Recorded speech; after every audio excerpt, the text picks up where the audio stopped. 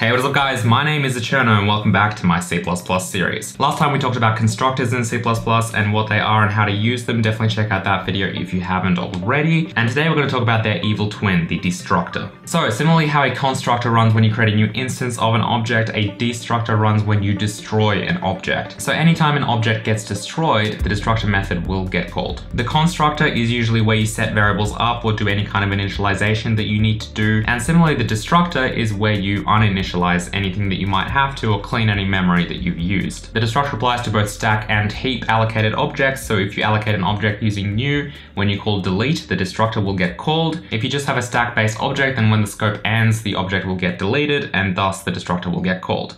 Let's dive in and take a look at some examples. So in the constructor video, we created this wonderful entity class which had multiple constructors here. Let's go ahead and add a destructor. A destructor begins with a tilde and then the name of our class. So basically the only difference between a constructor and a destructor in terms of declaration and definition is the actual tilde that you put out the front of the destructor. That's how you know it's a destructor. In this case, we just have a simple class with two members, X and Y. There is absolutely no cleanup we need to do for memory here at all, since these two floats are allocated in place with our class.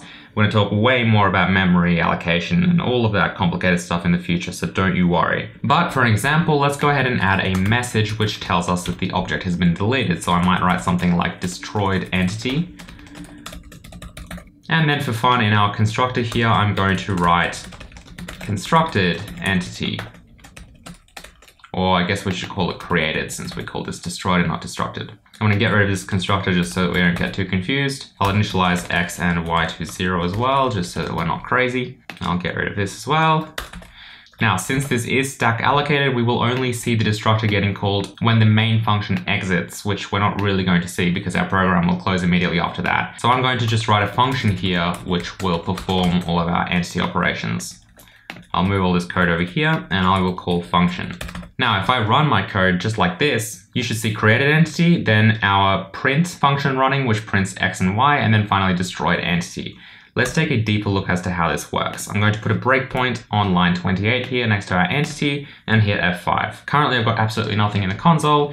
If I hit F10 here and look back, you can see that my entity has been created. I'm then going to hit F10 to print, and you can see that my X and Y position gets printed. And then finally, the end of the scope is reached here. We're about to jump back to line 34, which is our return address. Since this object was created on the stack, it should get automatically destroyed when it goes out of scope, which is right over here. So if I hit F10, you can see that destroyed entity gets printed to the console because the destructor is called. We jump back to our return address and everything is good. So that is essentially what a destructor is. It's just a special function, a special method, which gets called when an object gets destroyed. As for some real world examples as to why you would ever write a destructor, well again, if there is certain initialization code that you've called in the constructor, you will likely want to uninitialize or destroy all of that stuff in the destructor, because if you don't, you can get memory leaks. A good example of that is heap allocated objects. If you've allocated any kind of memory on the heap manually, then you need to manually clean it up. If it was allocated throughout the usage of the entity or in the entity constructor, you're likely going to want to get rid of it in the destructor, because when the destructor gets called,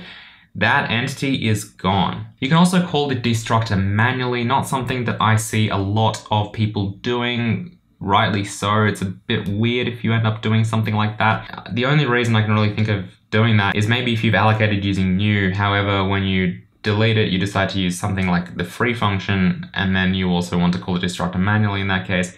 I don't know, not really used that often, but you can do so by just calling e.entity like this as if it was any other function, and that will actually call the destructor. If I run this code, which is innocent enough, you can see that it destroys the entity twice, seemingly. We're not actually releasing any resources here, so it doesn't crash, it just prints this message twice. Again, not something I would recommend, or not something I see often at all.